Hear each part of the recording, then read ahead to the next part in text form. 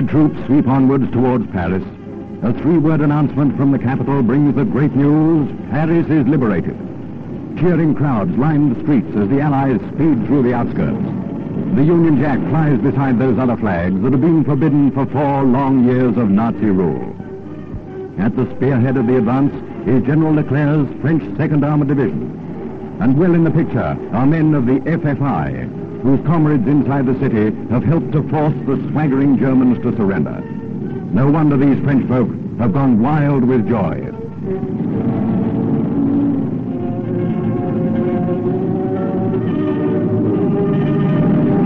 Refugees who left Paris when street fighting flared up wait with their belongings to return to the city.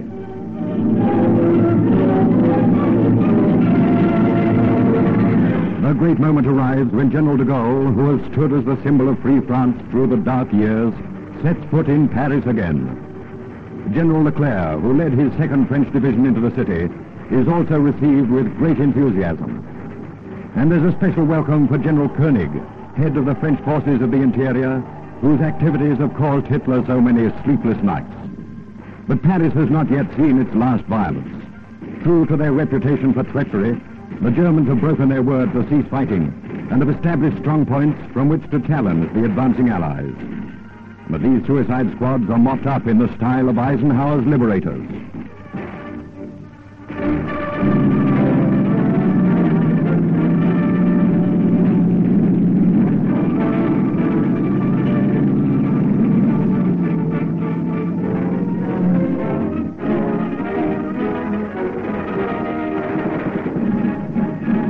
Onwards into Paris itself. In the background, above the other landmarks, can be seen the noble building of the Invalides, famous for the imposing tomb of Napoleon. And here, no longer strutting supermen, are some Nazi prisoners who decided they would sooner live than die for Hitler. Here is another Nazi strongpoint, this time a tank that has gone up in smoke.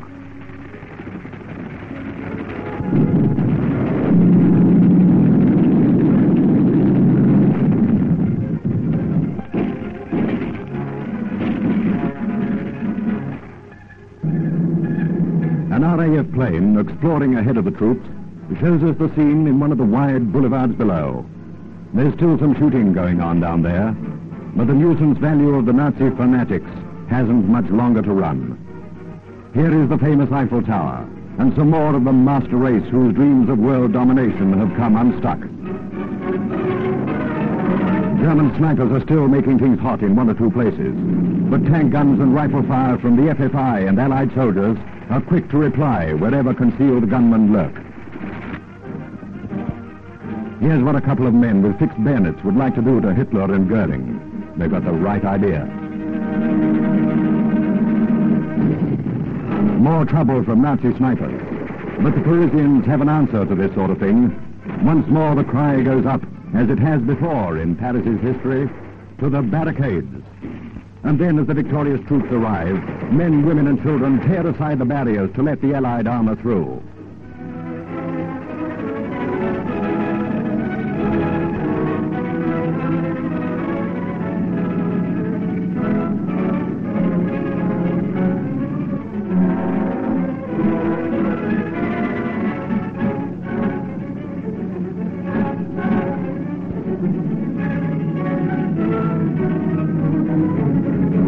And what are the feelings of the French themselves at the tremendous news? Here is an authoritative voice, an official broadcaster of the French delegation in London. Speaking as a Frenchman, with the feelings that only a Frenchman can have for his native land, I too feel the joy of these Parisians of their southern liberation, after 4 years under Nazi heel. But before joy, there comes a solemn feeling of gratitude and dedication towards those who have given their lives in the fight against the invader. When General de Gaulle paid homage at the tomb of the unknown warrior, the thoughts of all must have turned to those French men and women of the resistance, soldiers and civilians, who during the present struggle have paid with their lives for defying the oppressor.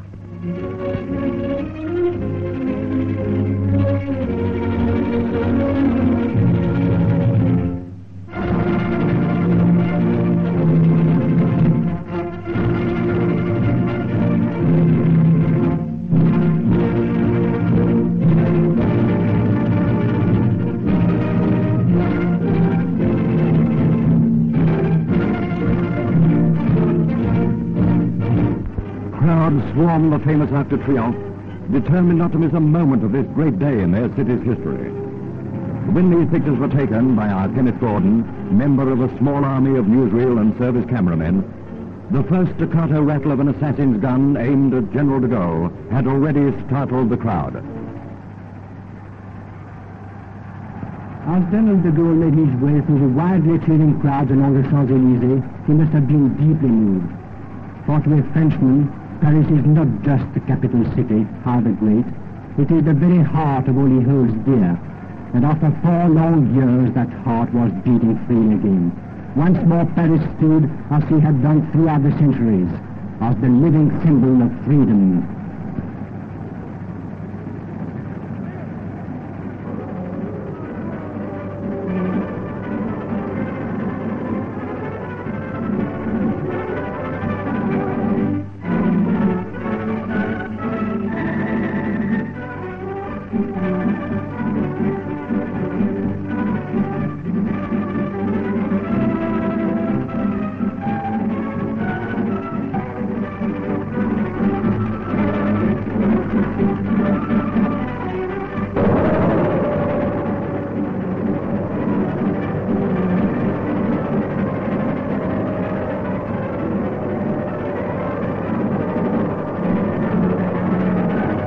Unhalted by sporadic outbursts of firing from a hidden enemy and retaliating fusillades from protecting rifles, General de Gaulle drives down the Rue de Rivoli towards the Hôtel de Ville and Notre Dame. What strikes me in this liberation of Paris is the mixture, the unbelievable mixture of fighting and rejoicing, of songs and shots, of delirious crowds and tanks, and also the intimate participation of the people of Paris in the liberation of their city. The war in Paris was Paris's business as much as the defiance of the enemy, as much as the songs of liberation.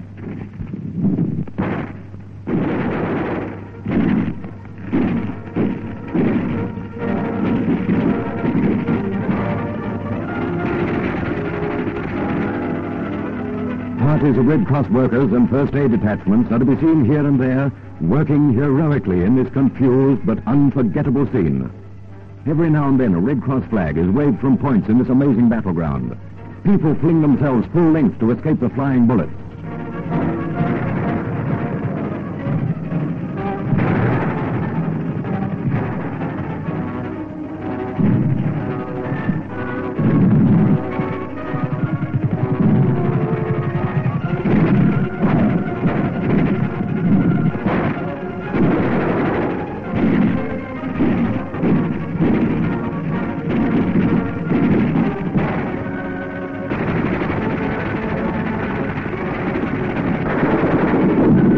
Enemy sharpshooters stationed in window vantage points are blasted from their hideouts.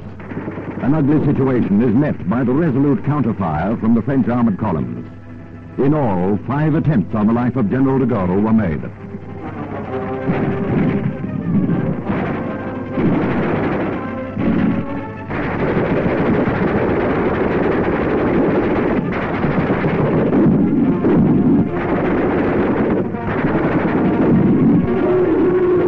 The crowd threatened to lynch captured prisoners. French police hustle the snipers through the iron gates of the Hôtel de Ville. The temper of the Parisians on this 20th century Bastille Day is no light thing.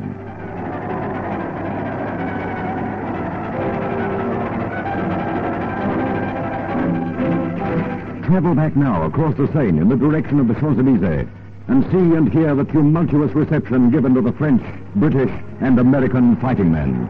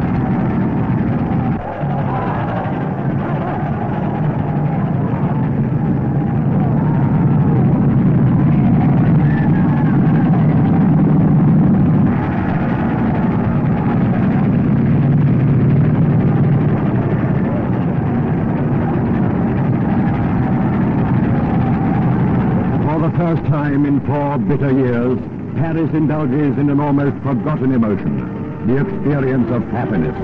The city of light and gaiety has been rid of its long term of darkness. Long live Paris!